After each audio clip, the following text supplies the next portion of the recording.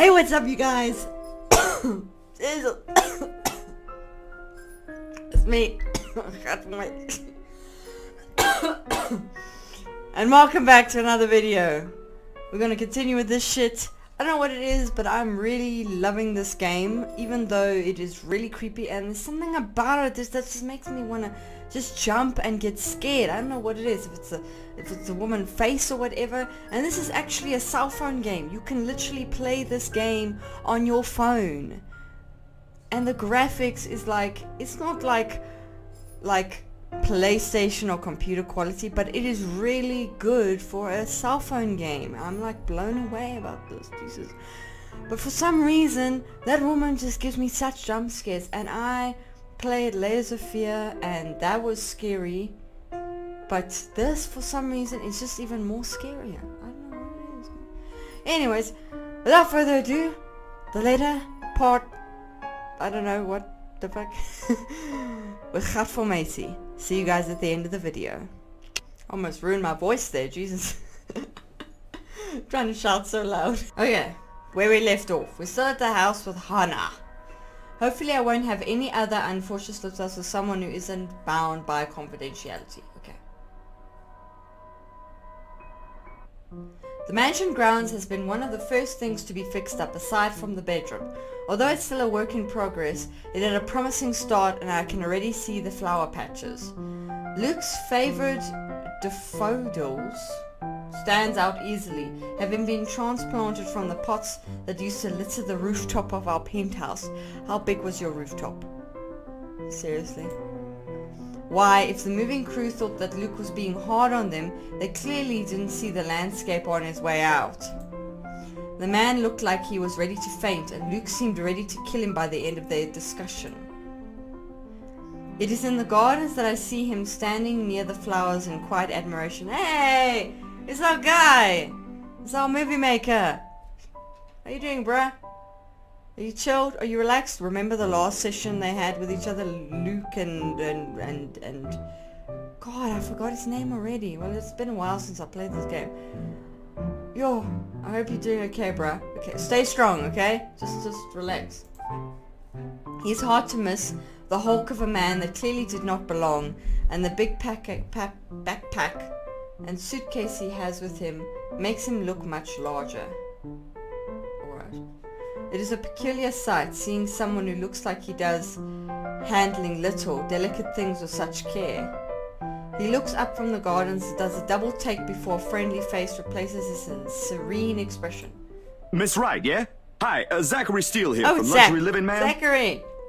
Now I remember. Hope you weren't waiting too long. But it looks like you're still moving in, huh?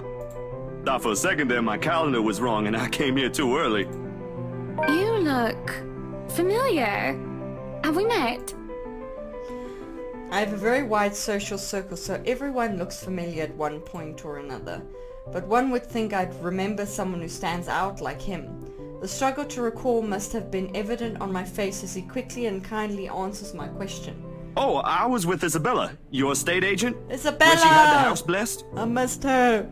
Where is she? She's probably slumped somewhere in depression and decay. Hi, Isabella. Stay strong. Stay strong. Oh yes, that's right. Now you remember. Jeez. Your husband insulted him. Fucking bastard. Small world, isn't it? Oh yeah, it's very small. Should have known you were Miss Wright. The one and only. Welcome, welcome to Maison de Wright. And yes, we've been in the process of moving in as we were delayed. But it won't be a problem. They're just adding a few things here and there, and you should still be able to do your work. Where's the rest of your crew then, Mr. Steele? Zach is fine, please. Mr. Steele makes me feel like I'm a mascot for a cleaning product. Anyway, I'll be your one-man crew for today. Don't worry, been doing this gig for a while now. You must be quite the veteran to handle this on your own. We've had a full crew coming into our penthouse the last time we were covered in your magazine. Veteran? Oh, your words are too kind, Miss Wright. Hannah! Look at him blushing. He likes her. If I get to call you Zach, you have my permission to call me Hannah. Hannah, not Hannah. Why is it Hannah? Do I see a double A there? No, I don't. You're not a double A battery or triple A battery, okay? You're a Hannah, not Hana. Stop making it sound more expensive than you already are, okay? I'm sorry. I don't like her. I just, it's the attitude and you know what I mean. Jeez, let's just continue. Alrighty then. Alrighty then. See, I like Zach. Zach's a cool guy. He's a down-to-earth guy, you know. I like down-to-earth people, you know. I like the people that are down in the earth and dirt and just down and... Let's move on. Anyway, I'm no veteran, but I know my camera well enough to make sure this is a good shoot. You can trust me on that, Miss Hannah. It's Hannah. God. Boy. Don't indulge in it, okay? It's Hannah. Zachary proves quickly enough that I can in fact trust him. His skills with the camera and experience in this industry at the very least. He is kind and courteous, listening and following as I lead him around the house. A really nice fellow, and he treats our household staff well whenever we cross paths with them. I answer his questions to the best of my ability, and he is patient enough to answer mine whenever I get curious enough. For one, I ask what the bags are for. They are quite the magician's toolkit. From inside he had procured several items to embellish the interior with. Bowls of fruit, lemons, trays with pepper molds, stacks of cookbooks, cutting boards and glass canisters filled with colourful nuts and grains are brought in for a kitchen setting. For the bathroom there are white towels, seashells and decorative soaps. There are other things as well, too numerous to count. All that large backpack and suitcase. Next to the tray. Softens up a room, makes a place feel more homey, and fills it up with texture. But you guys probably have better stuff I can use for this. No lights. Don't tell me all of these are just props. Well, I've got my tripod here. For things like these, natural light is best. I'll just have to set the shutter speed to a real slow setting, and as long as nobody steps into the shot, it'll look great. Oh, it better. We go through the rooms one at a time, although we first tackle the ones that the movers have no business in anymore. Oh god. Are we going through all the rooms? Like, every single one? Including the one where Isabella found the letter. Oh god, I'm dreading it already. The ballroom needs little preparation, which with its grand design. Jesus, quite grand. Although there is some trouble at first with the wide open space and the pictures being backlit. It is in the kitchen that Zachary's props come in handy, considering how Johannes, which one is it? Johannes or Johannes, kept the place so neat and sterile. One can practically eat off the floor. I wouldn't. I mean, I get your description. We carry on touring the house and taking pictures where we can, with the exception to the rooms which have yet to gain any purpose or design. Too bad I can't take a sneak peek at his photos yet. Funny enough, he is using a traditional camera. I didn't even know film still existed. With the way he speaks, however, I can see that he knows enough about his craft that I'm not too worried about botched photographs. I imagine photography must be cathartic for him. Okay, cathartic, judging by how at ease he looks while taking pictures. There are small snippets of conversation in between the clicking of the camera. He even goes far as to talk about these terminologies like shutter speeds and aperture when I ask about the technical aspects. I can't quite see the pictures as it is made, much like when I watch artists paint on their canvas. But just watching someone passionately practicing their craft such as this is exciting on its own, in its own way. Going through the many rooms has been quite the exercise for the both of us. Despite that, he has been so nice and I find myself putting on my best smile. Aww, she likes him. But it is as we're taking pictures in the foyer that everything comes to a standstill for a moment. Just a moment. And have I not been paying attention, I wouldn't have even noticed. It is merely a split second when Zachary's rhythm is put to a halt. Oh shit. His finger doesn't move to release the shutter. Yet he also doesn't pull the camera away from his face, gaze still firmly fixed through the viewfinder. His hands shake and there is a light sheen of sweat on his forehead. Zachary? No response. Zach? Is something the matter? She can't feel anything. Lowering his camera, he blinks and stares at something behind me before shaking his head. Turning around though, I see nothing that could have gotten his attention. Oh, no, there's nothing wrong. I just remembered something I saw. Let's get back to the pictures. Can you move a bit more to the left, yeah? Oh my word, he's one of the people that saw the letter. That's the whole thing, is the people that see the letter are the ones being haunted. And she and her husband saw the letter as well. Yo, this is riveting, man. So like story mode, I love it. I struggle to respond this time. There's a sudden weight on my back and an indescribable tightness around my throat. Yeah, because her hand was on your throat, hello? Everything stops. And everything starts again as I manage to choke out. If you're sure. I don't know what just happened. It was probably just a dizzy spell. I'm fine. And he said he's fine. We continue at the same pace as before, although there is an unspoken agreement that we will not talk about what happened. So, is this a full-time job for you then? Jesus! This was riveting, chilling. I've had a bit of a jump scare, but I'm more, like, stronger now, you know? I'm remembering my time with Layers of Fear, and it's just making me, come on! Don't get scared at this cell phone game. Come on, get it together. Get it together. Nah, I just freelance mostly, for magazines, newspapers, and events. So you can't really call it a full-time job. It's fun and it puts food on the table, but it's not what I really want to do. At least, not all the time. What is it that you want to do then? Oh, she's enjoying this conversation. You know, it's much better than Marianne's, yes, yeah, no, yes, no, no. He actually wants to have a conversation. And she loves that. Maybe I've been out of line sticking my nose into other people's business. You know, you've done that a few times. But I can't help but ask. I regret doing so as I see his shoulders slump and the easygoing air he has fades away. He looks torn over whether he wants to talk about it or not. Films. Documentaries mostly. But cinematography is a lot more difficult than photography, right? I was working on this thing, actually. What thing? Well, it wasn't really a big thing. People didn't like Blue Fonzie very much. People don't like a film about colors. I suppose they would have liked Blue Bibby a lot more. Very funny. So, Grand Director, do you want to tell me what Blue Fonzie is all about? He hesitates. But when I refuse to budge on the matter, he gives in and spills it all out. Blue Fonzie, le hair la plus sombre des nos britanniques. Yo, it's been a long time since I've read French. Dark blue.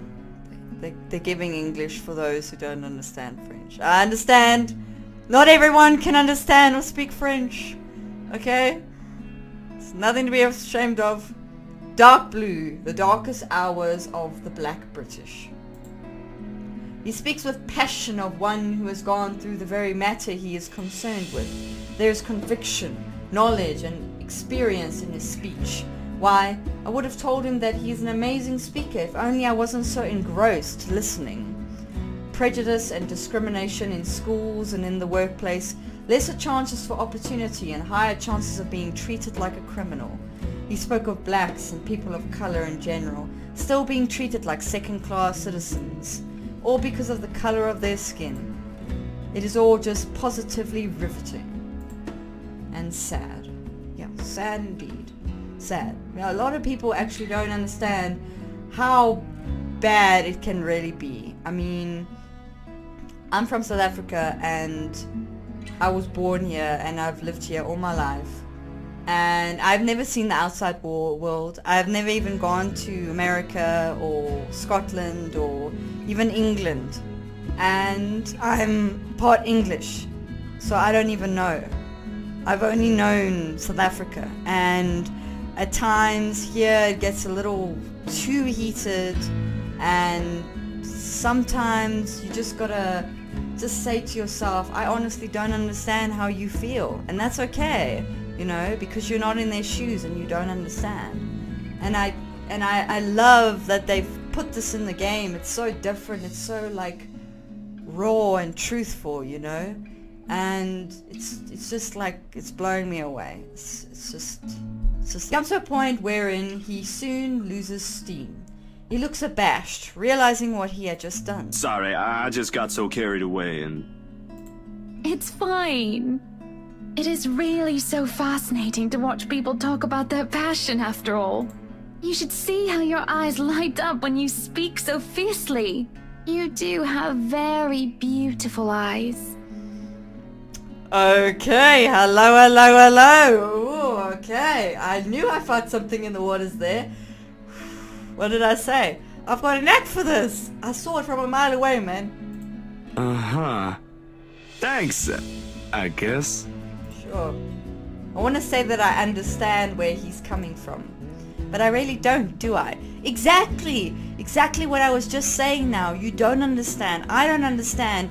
You don't understand. The only person who can understand is the person being hurt. Like, sometimes it frustrates me when people come to me and say, I know what you're going through. I'm sorry. And then you're standing there thinking, do you really know what I'm going through? Because I think the only one that knows who I'm going through is myself. And how can I express and describe how I'm really feeling? You know, the words don't just come. They don't just spill out of your mouth so easily. It's so hard. And that's the one thing that people just need to understand, is sometimes you don't know what they're going through. And yes, the niceties and the society says someone's going through a hard time. The words that you're supposed to say every time is, I'm sorry, I know what you're going through. And sometimes it's just better to just say I'm sorry and just leave it at that, because maybe you really don't know what they're going through. I was born with a silver spoon in my mouth, and I've lived a charmed life. It hasn't been perfect, but the difficulties I've been through pales in comparison to what others experience on a daily basis. I certainly don't know how I would have fared were it any different. Would I still have met Luke? Or would he still have loved me if I was any lesser? That is the question, though. I mean, if you are surrounded by money and fame, it's a facade. You know, facade, like make-believe, like it's a mask. And if you don't have that money surrounding you, would those people really want to be your friend or be around you or share in your company or have a conversation with you, you know? That makes you think. That makes you think. Would you discard possessions and money for happiness? Would you? That is the question. What was your home like? Yeah, see, Anna is trying to deter away from the conversation. These things you talk about, it sounds like well, I don't mean to pry, I mean. Live with my older sister and my grandparents. We had a shop selling all sorts of things below our flat. And well, I was one of the few non-white, non-British students in class. I didn't get pushed around or anything straight up. Even then, I was one of the biggest kids around. Not easy. But a pencil or notebook would go missing, you know? Oh, that I knew. Children can be so cruel at times. Of course, it may be a slightly different story when you have personal guards and the stolen item is not a pencil, but an expensive heirloom. Yo, she's like totally rich compared to him. So what about you? How you liking your new house? It's pretty impressive. It's so interesting to see them having a conversation. It's like, don't get me wrong, it's like the rich versus the poor middle class. And the thing that I like about this is that she genuinely wants to know like what kind of person he is in his life and stuff. She's not like a total stuck-up bitch, you know? And that's what I like about this. It's like her husband is more of the stuck-up one than she is. And I'm kind of liking her in a way, you know? It's nice, I suppose. You suppose? Not big enough? What? No, oh, don't be a bully. It's just that... I understand if you don't want to talk about it. I was a little girl, all dolled up and treated like a fragile porcelain, with nursemaids waiting to me hand and foot. All the material possessions anyone could ever want, I could ask for on a whim, and it would be handed to me just like that. But I barely saw my parents, just goodbye kisses in the morning, before they went off to who knows where they were needed to next. I saw them more often on the telly or in the papers than I ever did in person. I remember my old house. It was a lot like this one. Big walls and big halls, but nobody in it. Not really. I think I'm making the connection here. I really am. That's why she craves socializing. Because of what happened to her as a kid. Because her parents were never there. She lacks like companionship and just like having a normal conversation with someone. I'm getting it now. Yo, she's actually a really nice character. It makes you think how alone you are. Yeah, I get that. I get that. A pensive mood overcomes us, and there's a moment where neither of us are sure of how to go on from there. Things have gotten a bit too personal, yet it isn't wholly uncomfortable, like as if we've been friends before. Well, that's normal, ain't it? You just moved here. He's just such a normal person, like a warm person to have a conversation with. I think that's what it is. She just can be herself with him, you know, and just to talk. And that's that down-to-earth personality that I really love, is just to talk to someone. It's so awkward when you're trying to talk to someone and they're just like so unresponsive on the other end, you know? And that, I just love that character. You'll make home out of it yet. He certainly makes it easy to believe that. My childhood house is indeed a lot like this one. Hey, maybe that's why she's buying this house. It's like a childhood memory that she wants to revisit or something, some psychological thing. Just as large and extravagant, and just as empty. I hope he's right. So, Monsieur le Photographe, you've covered the one and only Ermengarde mansion. I know that hallway. Don't tell me we're going to go into that room. What's next on the agenda? The interview? Oh, thank God. Boring. It's an interior design and housing magazine. And they want to know what Miss Wright has to say about her interior design and house. Honor Wright thinks she bought a magnificent house that she can certainly brag about. Blah, blah. Boring. You know what they should print more of? I watched an interesting documentary the other day. Bleu Foncé, the darkest hours of the Black British. I recommend you watch it. Yo, that's nice of her. Yo, that's nice of her. Jeez. Yo. Nice, Hannah. Those are the things that people should know about. What do they care if I use a purple or green bowl of fruit in my kitchen? People, right? Oui. People are shite. Yes! Yes! Yes, yes. Good, Anna, good. Yo.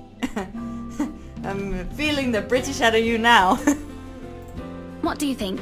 Do I look good with this angle? I strike a pose while he's being busy, looking taken aback for a moment.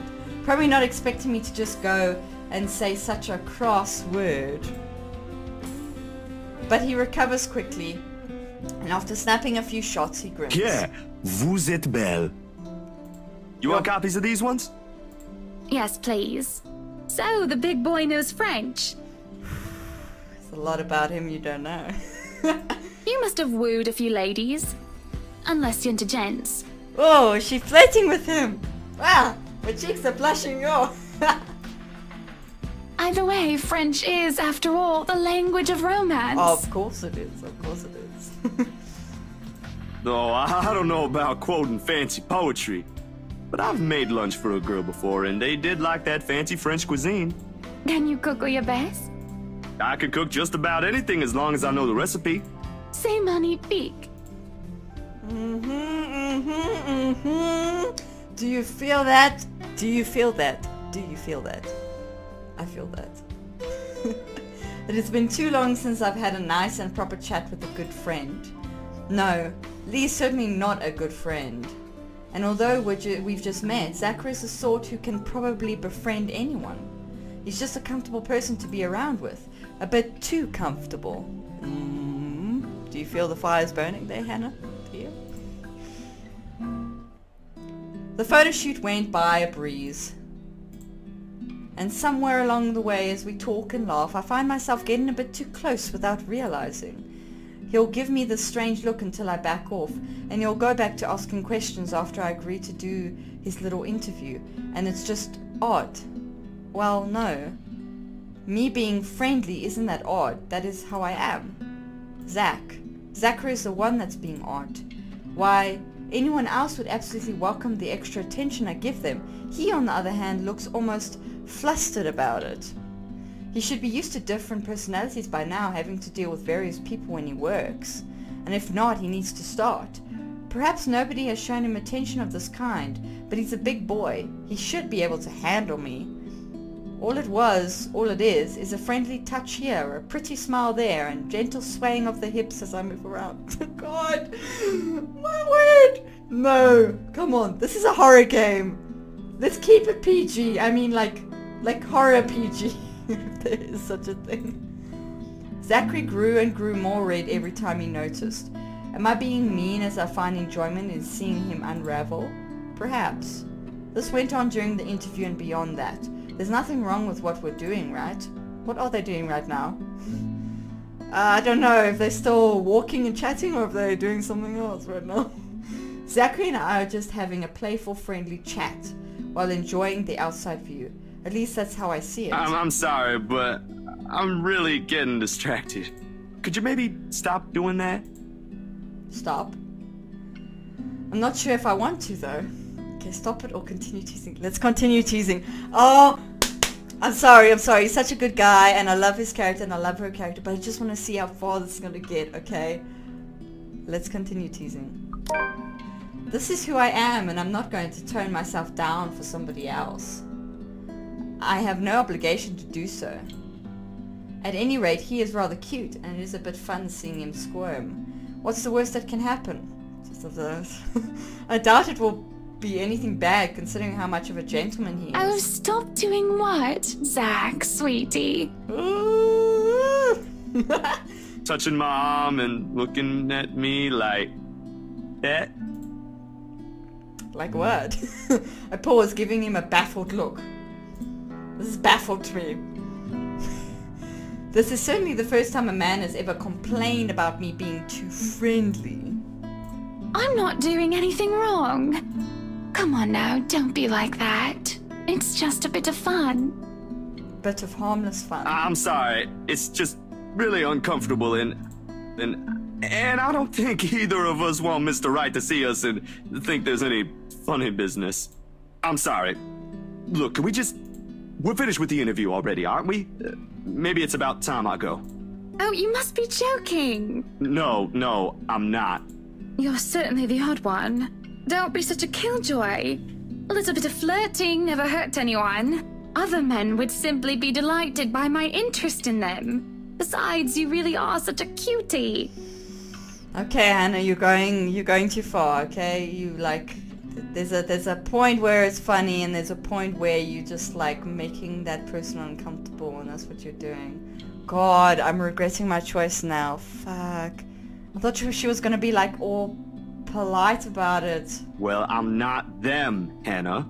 Oh, he's angry now. So, yeah, I'm probably odd. I don't understand you. Let me put it this way. You're a pretty lady, so this must have happened to you at least once or twice. How would you feel if someone was making you uncomfortable? only for them to refuse when you ask them to stop and they make you out to be the one that's wrong? This isn't the same as that. As I try to argue his point, he starts to pack the rest of his bags. This is preposterous. My main argument is, what sort of man complains about a beautiful woman being friendly with them? It seems logical in my head, but the moment I try to say it, it starts to fall apart. Yes, it is. Unwanted advances don't make me feel macho or anything like that. I'm not here to argue morals or ethics, Miss Wright. I think I have more than enough for the interview, if that's fine with you. I may be starting to overstay my welcome. I feel deflated, and things were going so smoothly too. I ended up pushing too hard just when I might have found myself a good friend. I'm not sure if I feel awful because I'm not getting what I want, or because I'm just compared to the pigs I so despise. Damn, I thought he was gonna go for it, man. Zach, come on. Have you got a girlfriend or something? Might have hinted at that one. You're not even going to let me apologize. You're not a bad person, Hannah. Just... Because I really am sorry. people won't always be how you want them to be. And apology accepted. But I really do need to go. A friend of mine is expecting me, and it's getting late. Will you visit again? I will be asking for copies of those photographs. Yeah, sure. I'll make you a copy. That would be much appreciated. I'll ask Johans to see you out. I feel sick to my stomach as I watch Zachary leave. No, Zach! Please, I need you in my life. You're the happiness I thought I never had.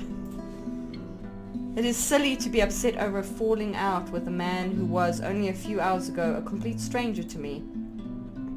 That doesn't excuse my boorish behavior at all, and it doesn't make the ill feeling any better. Idling about, I stare off into space, unsure of how I feel. And I stay a good while just standing there until the sun sets in the horizon. Disheartened, I proceed back into the mansion for supper. Oh, it's dark. Are we eating in the mansion? Oh, it's gonna start off. Come on, man, come on. Layers of fear, layers of fear, layers of fear, layers of fear. I could do this. Entering the dining hall causes me so much confusion. It is dark. For a moment I thought the electric work is not up to par. But that clearly is not the case, as every other room is bright with artificial light. Finding the light switch is a monumental task, considering the size and my unfamiliarity with the room. To make matters worse, the darkness grants the room a different atmosphere, eerie and frightening. It takes longer than I thought to find the switch, something that will have to be rectified later on. My skin starts to prickle, and there is the distinct feeling of being watched. It unsettles me, and only spurs me on in my search. And when I do open the lights, there is a hiss. I'll turn the lights down, woman! I thought you were the ghost! Shit! And you're drinking again. Bastard. There, at the end of the hall, is my beloved husband, with his face in one hand and a glass in the other. Perhaps I can let it go if it's only one glass of wine. And green wine, what the fuck? However, I can feel myself go livid after seeing the toxic green liquid gleam mockingly at me. Why is it green? Luke, what? Are you drinking absinthe? Absinthe? A whole glass of absinthe? Are you mad? Are you mad, man? You know what the doctor said. Absinthe, Luke. Are you actively trying to kill yourself? Because if you are, we can just hit you with a bloody car. Honeybee, Buttercup, not too loud, please. Besides, it's Lelouch, not too strong. Just hair of the dog that bit me. Helps with the hangover, dearest. You drank? When? This morning, love. Don't be mad. I just needed a few drinks, having to deal with those simpletons. And maybe I had one too much. You don't see me whinging about you leaving me to handle them on my own. If you only knew what I was up to. I had to attend the photo shoot and interview with Luxury Living. You know that. Let's not make this about me, Luke. This is about you and your drinking problem and... Oh, I don't know, Hannah, darling. What if my drinking problem, as you like to call it, is linked to you? Come again? If we think about it that way, this discussion is about you. That was pretty mean of you, leaving me alone to do all the work like that. Oh, I'm so sorry that you have to get your hands dirty. You can't use the interview as an excuse either, honey. I don't have the words for you. I don't. Luckily, we bought a mansion so I can be in the far room. I was informed the moment your little interview was done. So, what was it then, What were you doing? I was with Zachary. I was tending the garden. Do we stoke the fire? Or do we just throw a glass of water on it? I'll just throw a glass of water. I was just tending to the garden, sweetie. You were? For a moment he looks skeptical. I can tell by the gleam in his eyes and the way he sits up in attention. He thinks I'm lying. But I see no point in bringing up Zachary and aggravating him. I did tend to the gardens for a bit, so it's not a complete lie. Just a little white lie. Besides, I know just how to please him. Sauntering over and circling around him, I place my fingers on his shoulders. Okie dokie. I had to make sure they didn't ruin your favorite daffodils. Oh, that is wonderful. I'm not sure if he means the massage or the flowers, but I'll take it. This is better than a fight. So, absinthe. Just one glass. Loosh. I suppose I can let this one go. A bit too late anyway. You've already How can drank you half let the thing. absinthe go? It's like a no-go drink. Jeez. But remember your doctor's orders. Yes, I'll try to drink less. Try. Hey, will I'm do. only human. And I'm also human. You don't see me drinking at the crack of dawn. Do you want one? Well, I won't say no. That's what you're saying. No, thank you. No, come on. Don't be a stick in the mud.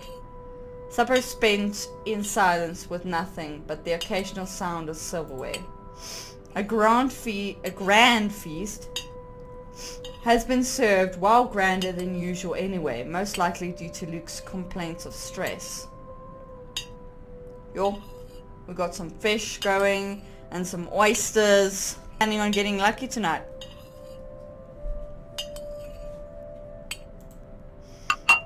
To finish it all off, black tea and golden syrup sponge pudding with custard. Golden syrup sponge pudding. For us in South Africa, we call that malva pudding. Malva pudding. Short and sweet. Pardon the pun. But when our appetites are appeased and the plates are cleared away, Luke stands, kisses me goodnight, and leaves me to stare at my half-empty cup. Lonely in the lull of night, I sit in a house too big and too empty, foreign and unwelcoming. Even with its warm tone and homely decor, it feels cold. There's no need for tears, however. I know I can get through this like every other obstacle I've faced before. This is a minor setback in what I hope will be a long and happy life. Your happy life is with Zachary. You must get back in it. To remind myself that this place is for Luke and for our future children fills me with a renewed vigor. Besides, it looks like someone is having a cry already. The wailing is far away and muffled. I can hear it, man. Yet at the same time it shakes me to my very core as I hear it. As if the suffering is just standing right beside me. Hearing it sends a chill down my spine and makes my skin prickle with goosebumps. Who is that? Oh God.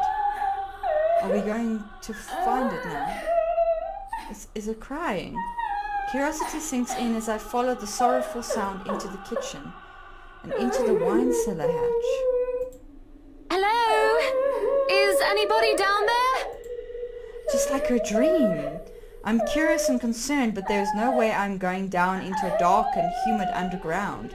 I'm not as enthusiastic as Luke, who considers himself quite the connoisseur. However, I also cannot bring myself to go to bed with this racket going on. If it is one of the household help, they will surely need some talking. After all, this wouldn't be the first time I've gone and found one of the maids sobbing their eyes out over one thing or another. As professional as our staff are, they are still human. More often than not, it was either Johannes or I who'd calm them down, who'd help them figure out how to go on about things. Unfortunately, I'm not in high spirits right now, so I'm not as wholly benevolent. Open the hatch. Call them out. Call them out. I knock 3 times. Waiting for any sort of reply yields me no results, and I've already touched the floor hatch far too many times than what I'd like. I take a deep breath before reaching out again to whoever's inside. I've learned from experience that people respond better to kindness than threats. Shouting angrily would not help in coaxing them You, out. in the cellar! Do come out!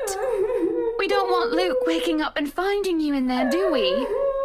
That man would go ballistic thinking someone was trying to steal his precious wine. Still nothing. You can have a good cry. Just not in there, yes? Why don't you come out here and we can have a cuppa and you can tell me all about whatever it is you're bawling about? With how long I'm standing here, however, I'm starting to think myself as a fool. I did not want to acknowledge the other feeling I have, especially as the wailing took an airy turn. The thought of being played with didn't sit too well with me, and I had to stop myself from getting too hot-headed as I try one more time. Now you come out of there! That is an order from the lady of the house, do you hear me? Why, I ought to... I freeze as a hand clamps down on my shoulder. Oh God. The dread I've been feeling all this time makes itself known as I kneel unmoving, not even daring to breathe. I can feel my heart pounding against my chest, but the touch is gone as quickly as it had seized me. Oh God, Jesus, Johannes. It is only Johannes I see when I look back. Apologies, madam, for touching you like that. You were not responding to my voice, and you looked about ready to wake the whole mansion up. I was... I'm sorry. I was getting rather loud, wasn't I? But that crying woman in there, we must do something about her. He grows silent for a moment and just looks concerned. At least I'd like to interpret it as concern, given how stoic our head butler usually is. Or rather, it must have been concern, as he takes off a glove and presses the back of the hand at my forehead before his worrisome inquiry. I beg your pardon. What crying woman? Is it just her? Are you feeling well, madam? Oh my word. It's one of In the those... cellar. Can't you hear her? Madam, Hannah, no one is down there. What? The cellar is locked. Only Luke and I have duplicates of the keys. Nobody is down there. I stare at him in disbelief. But when I listen once more, I hear no crying. Tugging at the hatch for good measure prove his words to be true, too. The thing won't budge unless I had a key, short of using power tools on it. Perhaps it is time for you to go to bed, madam. You are simply tired and hearing things, a perfectly normal human experience. But if you are still experiencing auditory hallucinations in the morning, you are free to consult with me. Okay. Are you a doctor? There is a cold feeling in the pit of my stomach as he helps me up to my feet. What he says makes sense, and who am I to question someone who used to be a doctor? Okay, that makes sense. I'm just tired, that's it. Long day of moving, the interview, dealing with Luke. That has all drained me of any proper sense. Yes, I suppose you're right. I just need some sleep, that's all. Of course I'm right. Go on then. Gute Nacht. Good night, Johannes. German man. Good night, house.